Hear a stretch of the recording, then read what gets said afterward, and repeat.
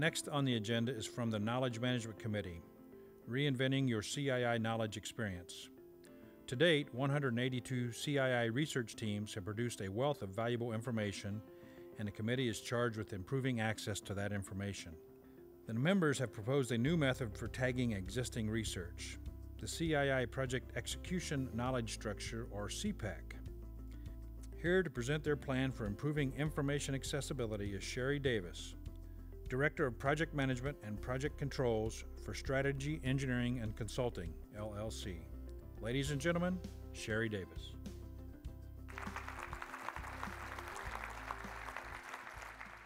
Does anyone know who Lou Platts was? Lou Platts was the president, chairman, and CEO of Hewlett-Packard. He said, if HP knew what HP knows, we'd be 3 times more profitable. What if I change that slightly? If CII members knew what CII knows, we'd be 3 times more profitable. Think about that for a second. If CII members knew what CII knows, we'd be 3 times more profitable. The title of our presentation is Reinventing CII's Knowledge Experience.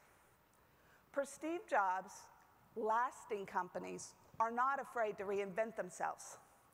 He goes on to say that if they don't, someone will force them to, they'll go out of business, they'll be bought out, or they'll become irrelevant. In the next few minutes, I'd like to share with you how CII is reinventing our knowledge base. CII's knowledge base is very unique. It's made up of products from 182 research teams. It's estimated that CII members have invested between $100 and $200 million in research cost and in member volunteer time to create our existing database. Over the past couple of years, we've had several focus groups, and membership is quite clear on what they want. They want greater flexibility and easy access to our information. They want more sophisticated search capabilities and the ability to search by keywords or alternate terms. We also want more concise summaries of our CII content. And we want greater integration of the CII research, as well as cross-reference capabilities and linkage of CII materials. With that clear feedback, the Knowledge Base Steering Committee was able to establish a vision. First, let's restructure our knowledge base and select what's most relevant, especially for practitioners. Organize it and tag it so that we can increase our search results, helping members find what they're looking for. And last, let's integrate that complementary research. Goal's simple. Let's make it easy to share. Did you know that CII's first research was conducted in 1983? Think about technology in 1983. The Space Shuttle Challenger was launched on its maiden voyage in 1983. Return of the Jedi was the hit movie. Local Indiana native Michael Jackson had 2 of the top 5 songs on the Billboard hits, Beat It and Billie Jean. Think about the business world. In the business world, Lotus 1-2-3, not Excel, and Microsoft Word were first released, and ARPANET. Who remembers ARPANET? Advanced Research Projects Agency Network. It officially changed creating the internet. You know, we've come a long way since then. Well, within CII, we have come a tremendous way since then. We've been able to develop keys to help us penetrate our knowledge base so that we can open and unlock those golden nuggets from our publications that's going to allow members to maximize the tremendous value of all the research that we've done. And then they can select what they want to meet their specific needs, whether it's to improve their cost effectiveness or give them a competitive advantage. In this day of information overload, Generation X as well as all the rest of us, wants quick access to the knowledge. So tagging our publications and those key findings are going to be crucial in order to access those informations and get good results. Howard Schultz, CEO of Starbucks, said, "Best innovations senses and fulfills a need before others even realize the need exists, creating a new mindset." CPEX is the new mindset for the CII Knowledge Base. We currently have our structure based around knowledge areas, but we're expanding it to include management attributes, project phases, and project roles and functions to be able to get into the CII publications. We don't all think alike. Our goal is to have multiple portals to access the CII information. And the concept is you select different elements and then it begins focusing the search. So I'm a project manager and I'm looking for information on commissioning and startup. I'm in the early planning phases of the project, but I'm wanting to think of the end in mind as I'm working on my detailed scope. So by selecting project management, commissioning and startup, and detailed scope, I can go directly into the planning for startup implementation resource.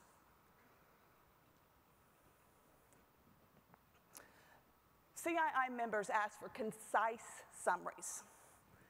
The new topic summary is the solution.